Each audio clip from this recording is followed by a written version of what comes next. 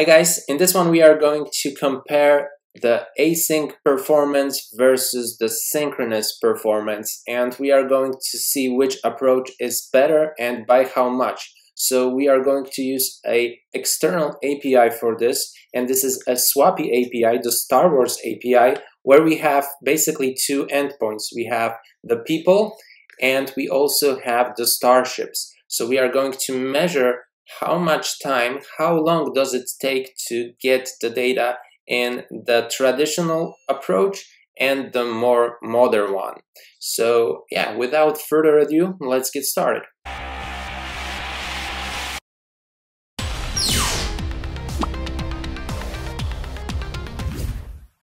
Alright guys, so let's get started with this project. And what we actually need is a blank Django project without any applications, because all the data we will get from an external API, and this is going to be a Star Wars API, and I'm going to show you this in just a few seconds. So what we actually need to do is to head over to the settings py file, and over here we need to find templates and tell Django where to look for additional templates. So according to those settings, I created a templates directory, and I've put in the base HTML file with only one block, which I named content. And this is actually it. So in order to proceed, we will need to do some installations. And to be more precise, we will need the AO HTTP, which is a async HTTP client server for Async and Python. So yeah, we will be working with this, but we will also install the ordinary Python requests so we can actually compare the performance between async and sync. And yeah, we will use data from the Swappy dev site. So this is a Star Wars API, and here are the endpoints. So we will have people's list and a starship list, and we will load it into the same view. So in the ordinary approach, we will first load the people's list, and then we will load the starship list, and then in the async approach, we will load these two side by side. Okay, so let's head over to our main project folder. Since we don't have any applications, I'm going to create a views py file over here, and I'm also going to create a utils py for a helper function. And then what I'm going to do next is to head over to the terminal, quit the server from running, pip install requests, and pip install AO install AO HTTP.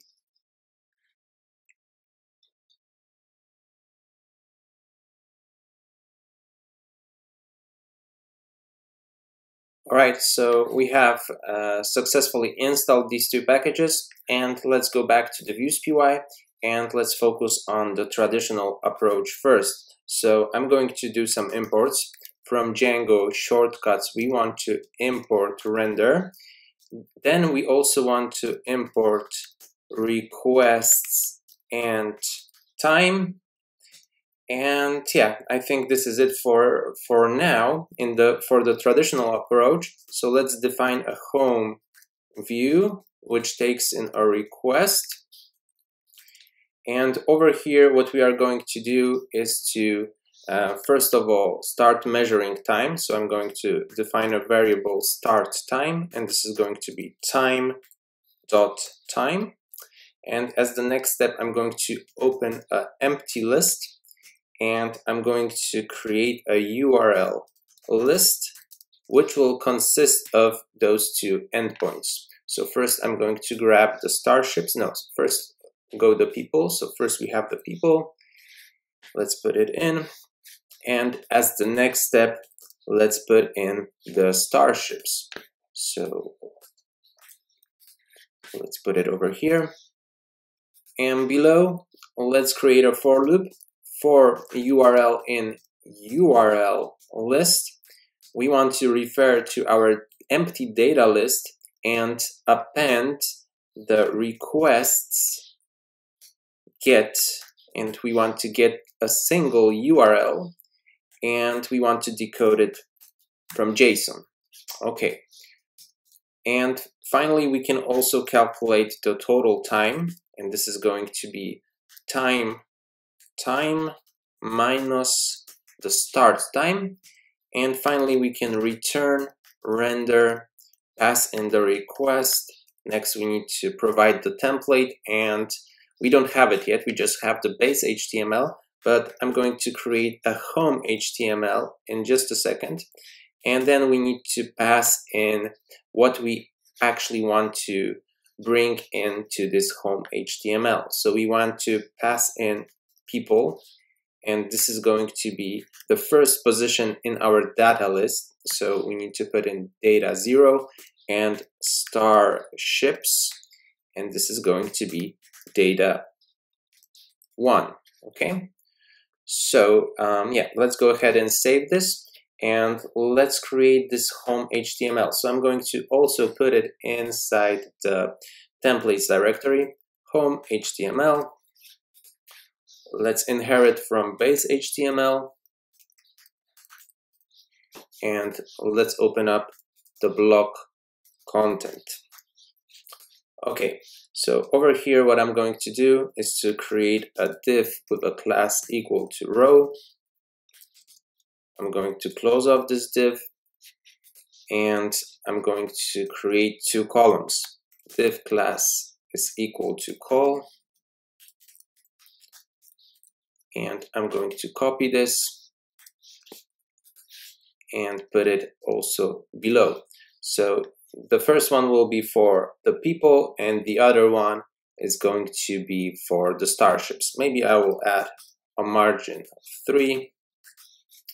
And let's begin with the people. So first of all, what we need to do is to take a look at this API. And let me make this a little bit bigger so you can see exactly what's going on over here.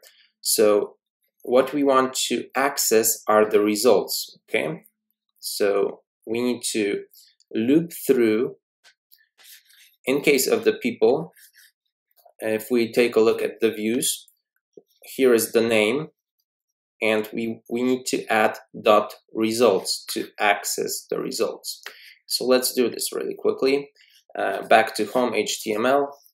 Let's create a for loop for p in people dot results.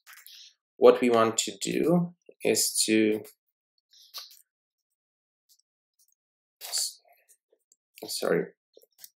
technical problems. Okay, what we want to do is to put in a div class with a card and padding 3, and let's close it off, and let's put in over here p name.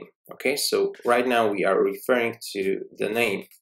So the name will be Luke Skywalker, the name will be C3PO, the name will be R2D2, and so on. You get the point. All right. And here it shouldn't be a paragraph, it should be a div. Sorry about that. So this is the first column, and let's do the same thing for the other one. So now we should refer to the starship. So let's create another for loop for s in starships results. And over here, let's also create this div class equal to card and padding 3, and let's close it off, and let's take a look at the starships. So again, we need to refer to the name. Okay, so I'm going to put in s name. All right, so we have this ready. So actually what we need to do is to register this view. And in order to do that, let's go to our main URLs.py, the only URLs.py file in our project. And let's do the import. From .views, we want to import home view. Let's define a new path as the main path. home view, and the name is going to be home. All right, so I'm going to save this, refresh, and we have some issues because the server isn't running. Python manage py run server, and let's take a look at this again. And there it is. So as the next step, I'm going to check. I was hoping to check the time, how long did it take, but I think we forgot to, print out the total. Okay, so let's do this one more time. I'm going to hit refresh. And here we have 0.4 almost. Let me make this bigger again. 0.4. Let's do it one more time. 0.4 almost. 0.4 almost. 0.35. So this is the result over here is in the range of 0.35 to 0.40. Okay, so this is our performance, which we will try to improve. So I'm going to save this, and right now I'm going to actually comment this home view out, and I'm going to define a new home view, which was going to be async. So home view, it will also take in a request, but over here in front, what we want to do is to put in async. So we have async home view. We will start measuring the time from the beginning, so we should also put it in the first line. And over here, we will also return render something. So I'm going to put it over here, but for now, I'm going to simply leave this dictionary as empty. And let's also put in this URL list, because it's going to be the same for async and sync. Okay, so we will use this URL list. And then as the next step, let's take a look at the documentation. So here I'm leaving a link to the description, but what we basically need to do is to have this fetch function, which will go into our utils.py file. And this way we will be able to fetch the data.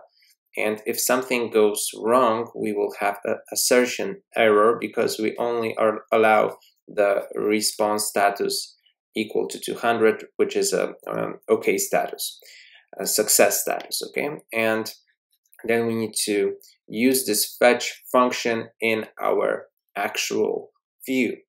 So what I'm going to do is to copy this, and I'm going to place it directly into our utils.py file.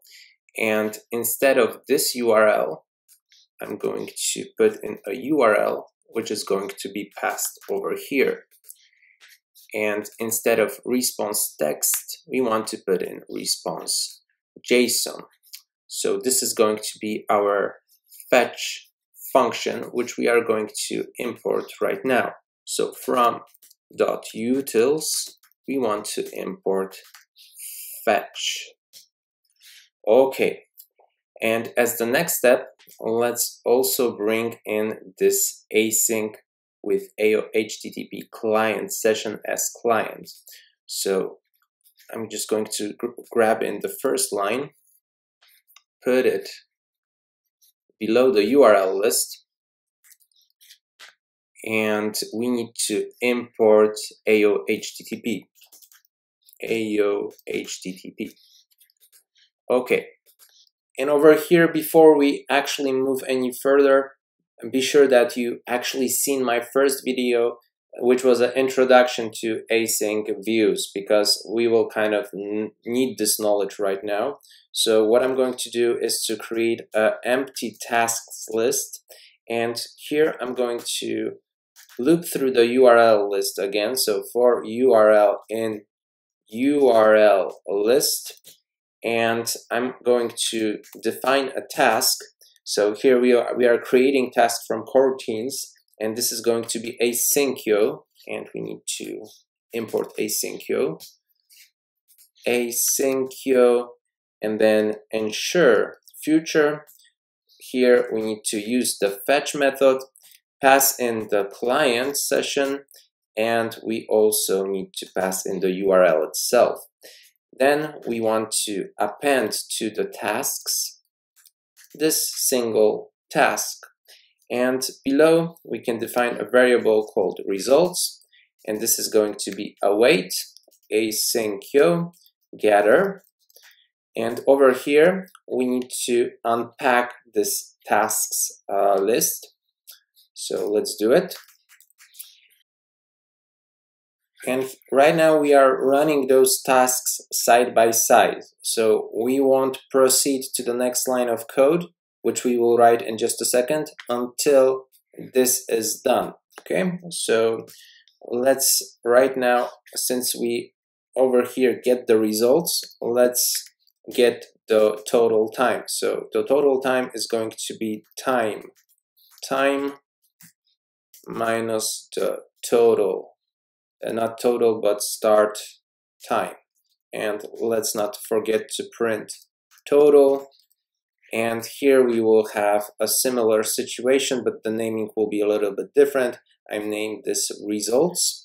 So let's put in people first, and we will have the result 0. And then we will need to put in starships, and this is going to be results 1. Okay, so let's save this and let's run this a couple of times. So let's see how this performs right now.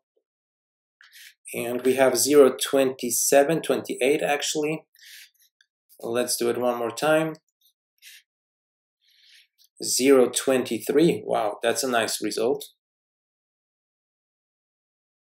Let's run this a few times more, and here it was actually quite a long one, so something lagged. 130, and yeah, we are back to normal. 0, 26, 0, 23,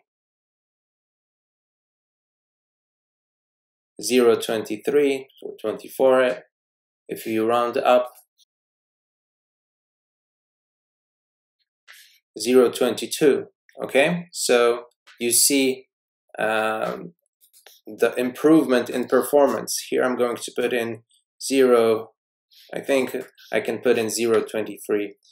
Let's not count this one result where we have 129. So it's from 0, 22 to all the way to 0, 26. So yeah, this is how you can improve the performance. And what you can do is also use this as an endpoint, because if we import from Django HTTP JSON import JSON response, we can actually return JSON response, and we can pass this in over here. So I'm going to comment out the return render, and yeah, let's do it like this. Let's hit refresh, and there is the data. So you can actually, for example, with Ajax, fetch the data and use it in a more modern way. So I think we can finish off over here. I hope you guys enjoyed this tutorial. I wish you all a great day, and hopefully see you soon. Take care and bye-bye.